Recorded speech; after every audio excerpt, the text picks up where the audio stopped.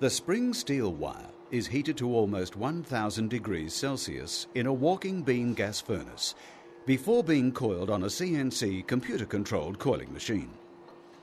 Hot coiling produces consistent results in the finished spring.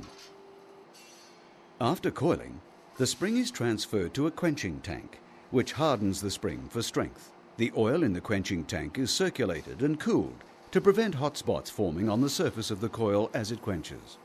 From the quenching tank, the coil travels by conveyor chain into the tempering furnace, where it's tempered at over 400 degrees Celsius for approximately 20 minutes. The tempering process reduces brittleness and improves elasticity. After tempering, if the design requires it, the coil ends are ground flat on an automated grinding machine.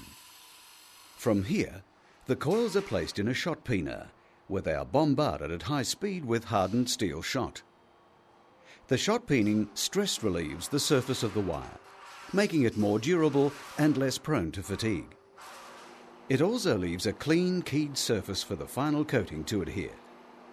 The next process is scragging, where the coil is fully compressed to its solid height.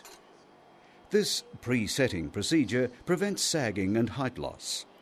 It is then load height tested to check that it conforms to the correct height at the specified load for that part number. Finally, the coils are powder coated for a durable protective finish and then labelled and boxed for distribution. Pedders coils are manufactured using all of these processes to ensure consistent height and rate with durability and a quality surface finish.